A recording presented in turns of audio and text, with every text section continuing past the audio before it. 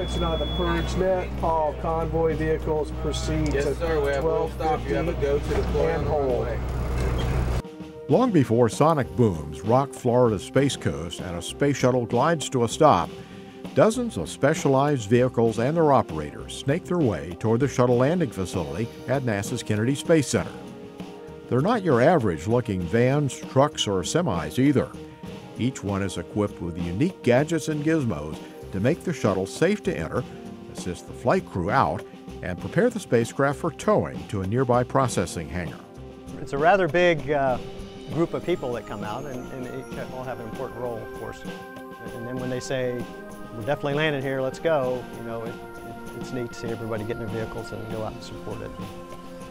The nucleus of the operation is based in the Convoy command vehicle, a 40-foot-long modified motorhome with state-of-the-art video cameras, recorders, television monitors, a giant communication satellite antenna, and a weather system to monitor the temperature, wind speed, and direction on the runway.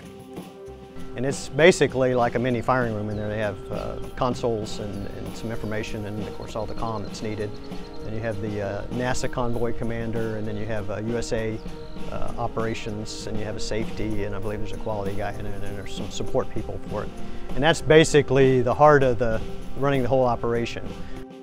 Immediately after wheel stop, NASA fire rescue trucks head toward the shuttle, while emergency helicopters hover nearby just in case they're needed.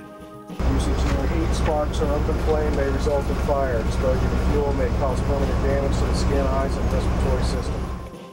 To keep the workers who will approach the spacecraft safe from these hazards, they put on airtight protective gear called self-contained atmospheric protective ensembles, or escape suits. They also go through extensive training to pull off this extremely choreographed operation. We have to hook up within 30 minutes. It's very important to maintain cooling, maintain power on the orbiter.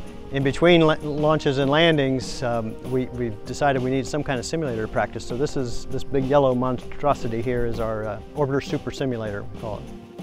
After the shuttle is deemed safe, two convoys deploy onto the runway, one in front and one behind the shuttle. The forward heads toward the nose of the shuttle with vehicles and personnel that remove time-sensitive payloads and experiments. And astronaut support personnel, called ASP, usher the flight crew members out of the shuttle through the white room truck and into their crew transport vehicle. When I was back on the runway here at KSC, and you know, you go through all the shutdown checks and stuff, and you're talking mission control, and finally it comes to the point where the ASP wants you to get out of the seat so that he can take over. Yeah, I didn't want to get out of the seat. I mean, this was my spaceship. I had it for, 2 weeks on orbit. You can't have it back. I don't want to give it up. Handing over the keys, so to speak, is quite an experience for workers on the ground, too. When the vehicle lands on the runway, when you go into the vehicle, it almost sounds like a musty locker room. So when the crew is coming out, they're asking, what does that smell? It's a fresh air, and we're looking at, what does that smell? It's musty, but it cleans up pretty good.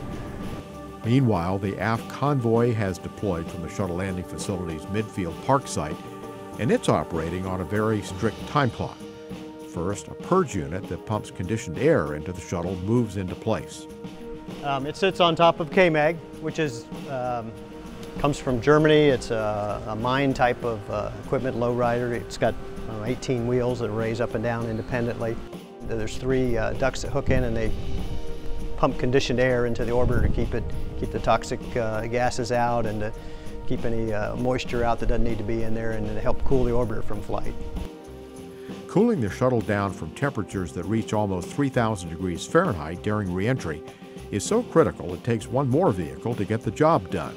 It's got a Freon system in it that circulates, has a heat exchanger in the orbiter, and it circulates around it and takes the heat off of the orbiter so we can stay powered up until we get ready to, until we get into the OPF. Finally, about 4 hours after wheel stop, the hatch is closed and a diesel-powered tractor slowly tugs the shuttle down a 2-mile towway toward Kennedy's orbiter processing facilities called OPFs. The journey marks the end of landing convoy operations, another critical piece to NASA's human spaceflight program.